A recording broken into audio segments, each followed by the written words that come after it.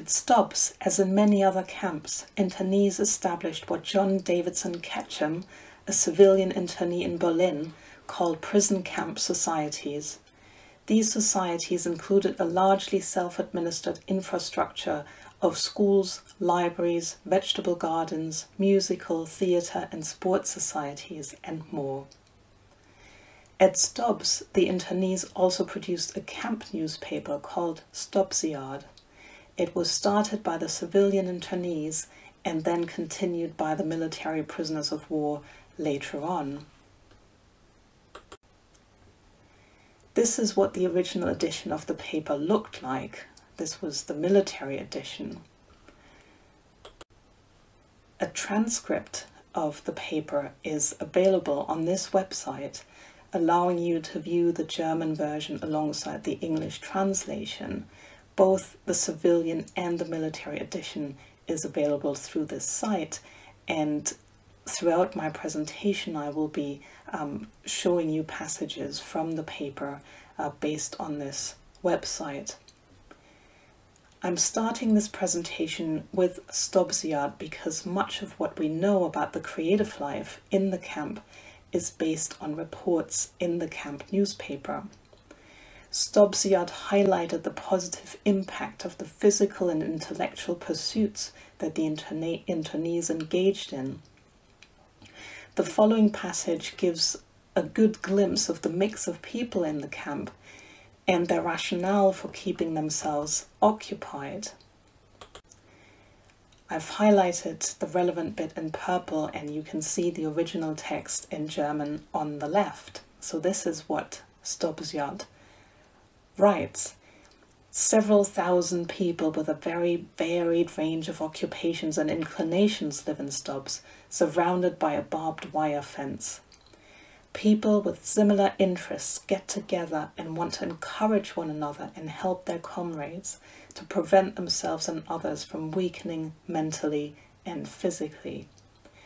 Anyone who's passed the long winter evenings here or has looked through the wire fence into the blue yonder in summer knows the importance of a short lecture, a concert, a theatrical performance or competition, and keeping himself spiritually and physically fit so that someday, without too much damage, he will be able to engage once again in the work of our people. This is from number 20 of the military edition of Stobsiade. Lectures, concerts, theatrical performances and competitions are mentioned in this passage as popular activities among the internees. Theatre clubs or societies were one of the focal points of creative life in Stobs camp.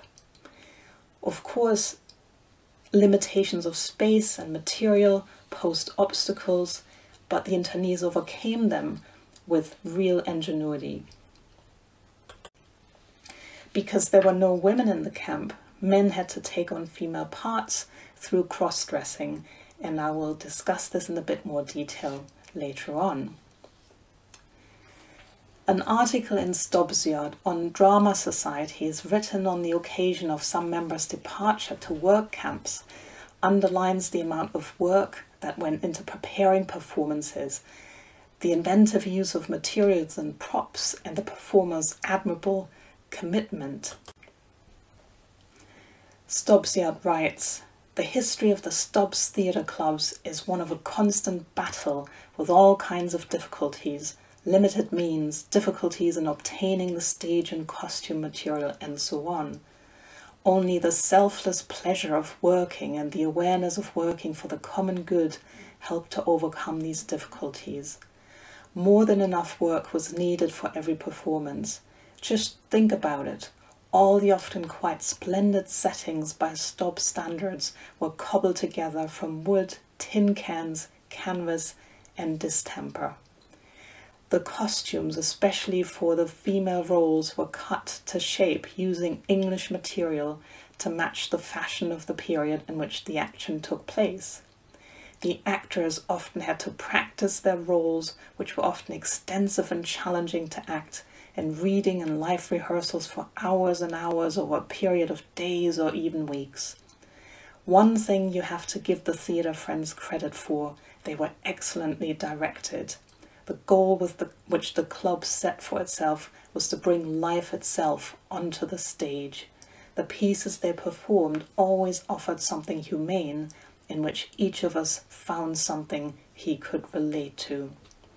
This was printed in number 10 of the military edition of Stobsiade. So this comment shows that theatre in the camps played an important role for the internees, and that the plays were meant to encourage some philosophical reflection on the prisoners' identities, alongside, of course, light-hearted entertainment to bring some distraction to life in the camp. As the largest camp in Scotland, Stobs was actually pretty well equipped. The situation in some of the smaller work camps required even more innovative solutions.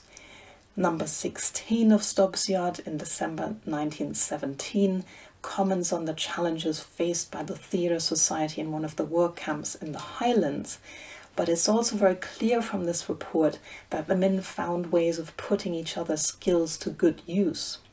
The stage and props were made by a joiner and painter, and the camp tailor was responsible for the costumes. Wigs apparently were made from pine and larch trees, which must have caused quite a bit of amusement among the audience members. At another camp, the stage was constructed of tabletops resting on benches. The curtain and stage design were made of blankets. Paraffin lamps were used for lighting. It appears that the camp leadership generally didn't really intervene in the internees' creative performances at Stobs or elsewhere. Wilhelm Pult, a former German lieutenant, writing about Lee Camp in Greater Manchester in his memoirs, remarked that, and I quote, "The British did not interfere with the German stage life and let us do as we pleased." Like at Stobs, the performers at Lee initially had to make do with the most primitive props and costumes, designing female costumes from towels and constructing stage scenery out of woolen blankets. At Stobs, there were several drama societies, including Dramatischer Verein and Theaterverein. Members of these societies experienced a number of challenges due to changeover. Quite a few prisoners were moved to work camps, or some of them were also exchanged, so they left the country entirely. And sometimes the internees also struggled to find suitable texts for performances. Nevertheless, they achieved remarkable results, and Stobsiade rather proudly commented, quote, "We have playwrights on our schedule that even professional theatres wouldn't dare to stage." In June 1918, the paper praised colleagues for their professional leadership. Some internees actually had a theatre or arts background. There was one man with a background in directing. I've highlighted the passage here about Mr. Wagner Bogenhardt of the Dortmund Town Theatre, who understood excellently how to awaken the talent of the actors and to steer them in the right direction. This made it possible for the club to dare to perform Ibsen's Ghosts to celebrate its 2nd anniversary. It was a big venture to give the public an understanding of the great Nordic naturalist. The director, the actors, and the technical staff gave their best and achieved the most enduring success. This was number 21 of Stobsiade. The drama societies attempted to offer a varied program, a mix of intellectually challenging plays and more light-hearted entertainment. Contemporary naturalist drama such as Ibsen was of course part of the more challenging fare, but there are also plenty of examples of more light-hearted comedies. German drama was very popular, of course, but there is also evidence of engagement with other national traditions, including the Norwegian Ibsen, as we've already heard, or the English writer Jerome K. Jerome, whose comedy Miss Hobbs was also staged. Here are a couple of examples of program leaflets. The text on the left was a handwritten program marking the opening of the theatre in the military camp in February 1916. As was quite typical, the event was a mixture of music and theatre. There was a break in between, and at the bottom we see that the evening began at 6 p.m. and there was an appeal to the audience to refrain from smoking. Es wird gebeten, nicht zu rauchen.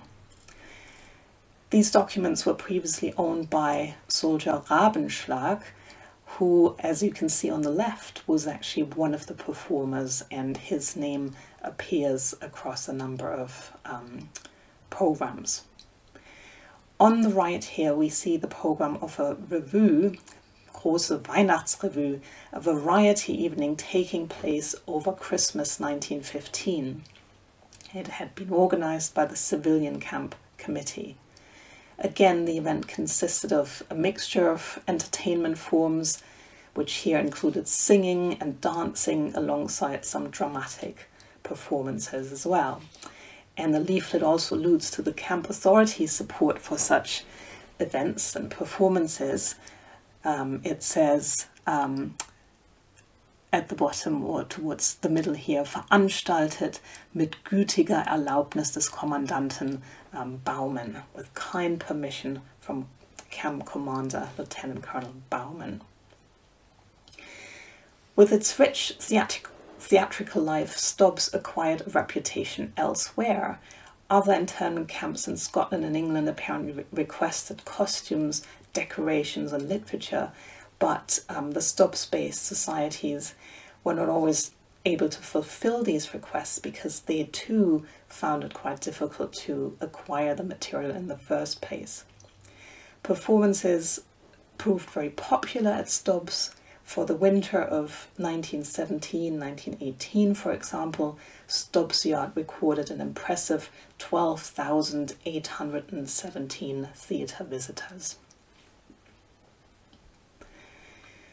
Cross-dressing was one striking feature of theatre in internment camps.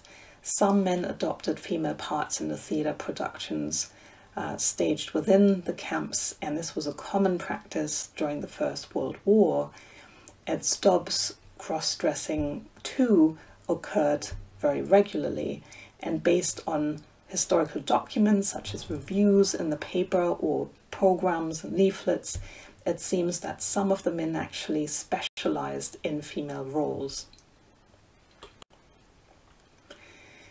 In his study of barbed wire disease, a psychological condition brought on by long-term internment, the Swiss medical doctor Adolf Vischer also commented on the role of theatre in internment camps, and he also commented on the function of female impersonators. Writing in 1919, Vischer noted that the female impersonators held on to their character names even after the performances, and, I quote, each had her young man or lover. The camp inhabitants also organized dances attended by half the men in ladies' clothing. A poem in the civilian edition of Stobsiade in October 1915 rather cheekily commented on such a ball taking place in the canteen in one of the huts. The last two stanzas of this poem read as follows, and I'm actually going to read out the German also because the original rhymes very nicely, which doesn't come across in the English translation, but I've highlighted the relevant section in the English version here. Weiberhüte, weiße Blusen, seidene Strümpfe, offene Busen, Bursche in Verkleidung, in der Röcke offenen Schlitzen sieht man Spitzenhöschen blitzen. Leider Bursche nur, oho, jauchzt das Piccolo. Women's hats and white blouses, silk stocking and exposed bosoms, lads in drag, through the open slits in their skirts you can catch a flash of lace panties. Sadly, they are lads, but, oh ho, the piccolo whoops. Wilder wird die Tanzerregung, in dem Rhythmus der Bewegung schwankt die ganze Hütte. Alles Leid, das uns durchrüttelt, ist im Tanze abgeschüttelt. Und dazwischen, schrill und froh, jauchzt das Piccolo. The excitement of the dance becomes wilder with the rhythm of the movement. The whole hut sways. All the sorrow that churns through us is shaken off by the dance. And between it, shrill and happy, the piccolo whoops. So this poem strikingly conveys the merry celebrations taking place in the internees' huts and gives us a glimpse of the temporary release from suffering that the raucous entertainment would have brought to the internees. A review in the military edition of Stobsiade, of a review evening on Easter Monday 1917, similarly mentions the performance of a dance, of a gavotte in Biedermeier costume, featuring, quote, 3 ladies and 3 gentlemen. The writer of this piece declared this event, this dance performance, a pretty novelty in Stobs. And it's really only in the passing reference elsewhere in the paper that there are hints that some prisoners of war were discomforted by what the paper describes as ladies with deep voices.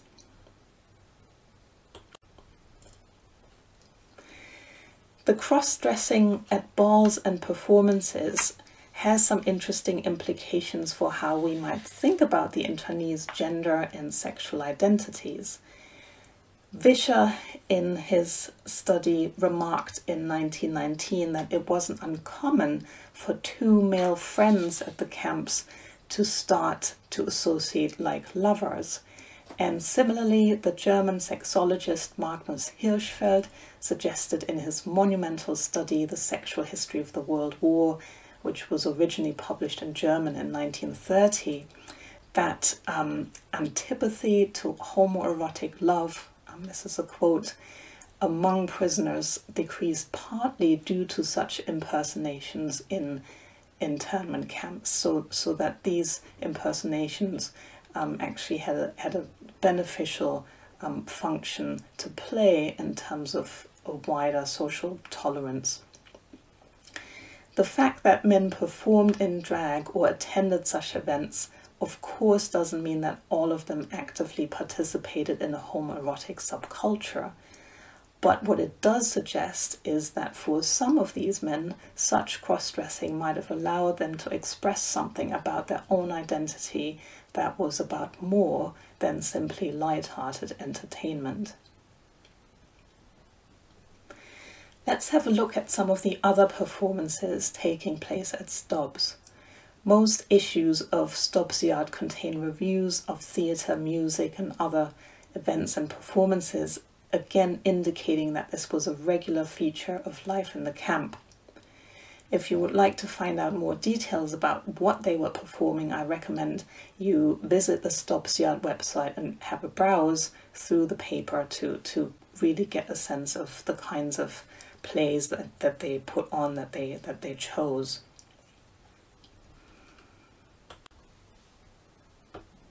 Number 6 of Stobsiade in February 1917 comments on the celebrations of on the 27th of January, an event that had taken place to celebrate the Emperor's birthday.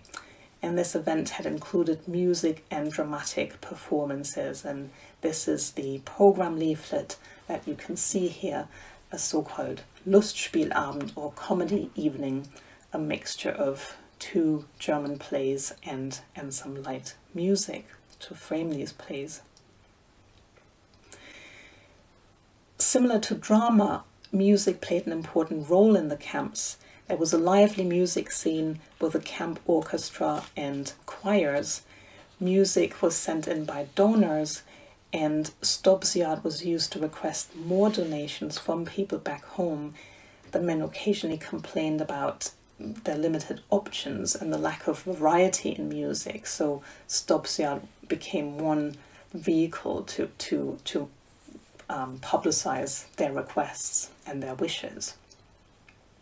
Stobsiade offers a good overview of the different concerts that were given and the kind of pieces that were donated and performed.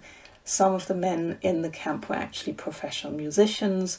For example, there is a professional singer, Herr Bachenheimer, whose name is mentioned again and again, and whose presence was obviously very much appreciated. A reviewer of the Lustspielabend in Stobsiade wrote that for many of us, these celebrations will form one of those rare memories of life in confinement when we were able to forget about all the ugliness and narrow-mindedness of our environment. So clearly, music and theatre was very important.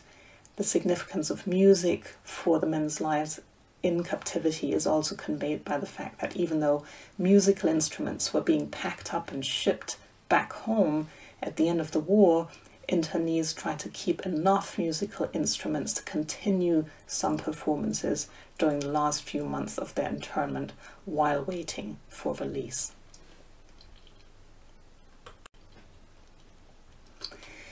In 2018, I was part of a team from Edinburgh Napier University that put on a series of performances based on the Lustspielabend, the comedy evening that was staged at Stobs in January 1917. We used the program found at Hoyk Museum as a starting point. Our director, Ian Davey, was keen to convey what life was like as an internee by creating an entertaining framework rather than giving lectures about Stobs camp and World War I history. We employed writer Charity Trim, who developed a backstage play, which we called A Night at Stobs, featuring 6 characters who discuss information we had found in letters and other historical sources. Through a combination of humor and pathos, the conversation conveys some of the challenges encountered by the prisoners of war, from having to do with limited props and costumes to touching personal stories about the long wait between letters from home. The dramatic dialogue in this frame narrative tied the 2 plays and the music together and demonstrated how important evenings of entertainment were to the internees. Here's a short clip from this performance featuring students and graduates from Edinburgh Napier's music and acting degrees. The full performance can be viewed online by following the link on the Stobs Camp website, and I've also given you the link to the full video recording at the end of the slideshow.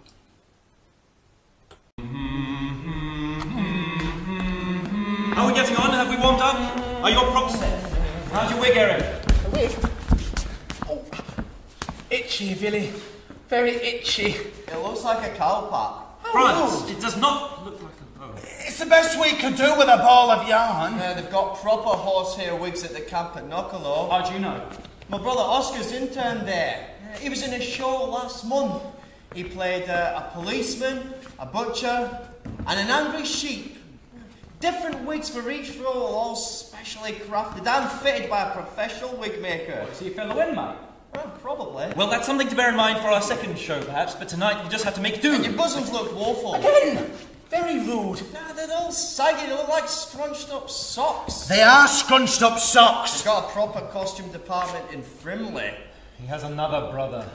Ermin, he says their bosoms look really realistic.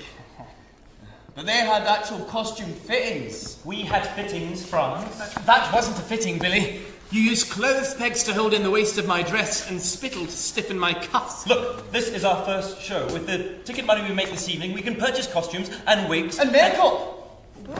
They've got proper blush and powder at hand for. Not another brother. Yes, Otto. His mother's very proud. 4 sons all captured within the first 6 weeks of action. What a legacy. Yeah, well, she enjoys the letters that we send back, and the newspapers too, and I'll leave the quizzes for her to do. You're letting the audience in. Oh, God. I mean, good, great. Right, we'll be fine, won't we, Rob? Hans, I mean, we've rehearsed. We know our lines. They're all smiling. They look really excited. And wet.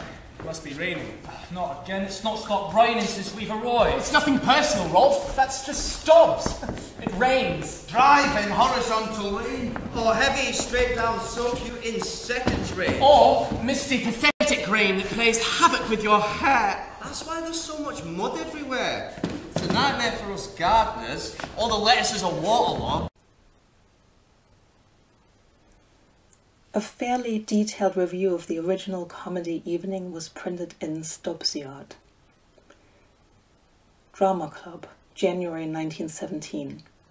Heinrich von Kleist's classic comedy The Broken Jug found a success on our stage which it never fails to do.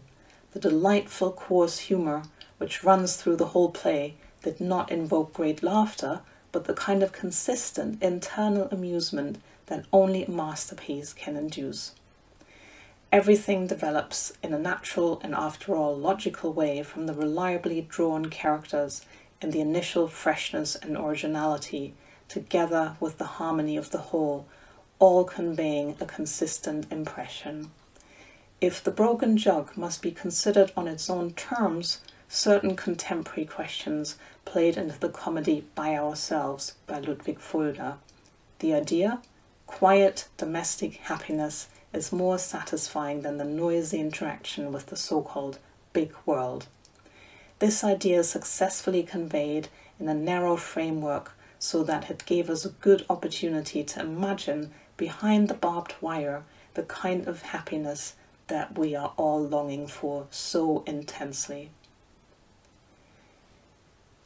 This review sums up, in a nutshell, how the internees use their creative endeavours to entertain themselves and their peers, but also, importantly, how drama performances allowed them to momentarily escape their conditions by conjuring a world beyond the barbed wire.